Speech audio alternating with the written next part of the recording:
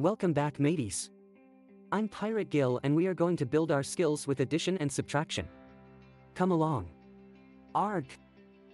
This is my friend Earl. He swam the dark seas to discover 8 pounds of pirate booty yesterday and 54 pounds of pirate booty today. We want to know how much pirate booty he found in total. To find our answer, let's make a model. We don't know the total, which goes at the top. We do know he found 8 pounds yesterday and 54 pounds today. These two numbers can go on the bottom. They are connected, because it shows we need to add both of the numbers together to reach the top number, the total. Let's add 54 and 8. For plus 8 is 12, my 2 goes at the bottom and I carry the 1. 5 plus 1 is 6. Earl found 62 pounds of pirate booty in total. Good work, Earl. Thanks, Pirate Gil. I thought I would give some away to you. How would you like to keep 17 pounds? Wow, I would love that. How much will you have left? Well, we can subtract 17 from the total pirate booty I found. We can't subtract 7 from 2, so we need to borrow. 12 minus 7 is 5 and 5 minus 1 is 4. I will have 45 pounds left, plenty for me. Thanks for sharing, Earl. Oh no. It's Electra. She's come to steal more pirate booty away. Oh man, she stole all of my pirate booty. I started with 17 pounds.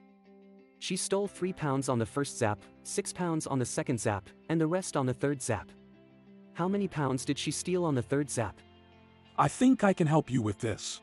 Let's make a model. We know 17 is the total, so that goes at the top. We know 3 pounds were taken on the first zap and 6 pounds on the second zap. We don't know the third zap, so I will put a question mark here. We can add 6 and 3 to get 9. Now, if we subtract 9 from 17, we can find the mystery number. 17 minus 9 is 8. She got 8 pounds on the third zap. She really got me that time. Thanks for helping, Earl. Hey guys, I know we were working to get the same amount of pirate booty today. I brought in Maddoxo Jelly to help me. I am ready to find me treasure. What amount do you have so far? Well, after Electra got to us, we have 45 coins. I am going to split this 45 into 20 for Gil and 25 for me. Well, I found 35 coins today so far. If we want to make both sides of the equation equal, we need to find out what plus 35 equals 45. By golly, I need to find 10 coins. I will not let you down, fish friends.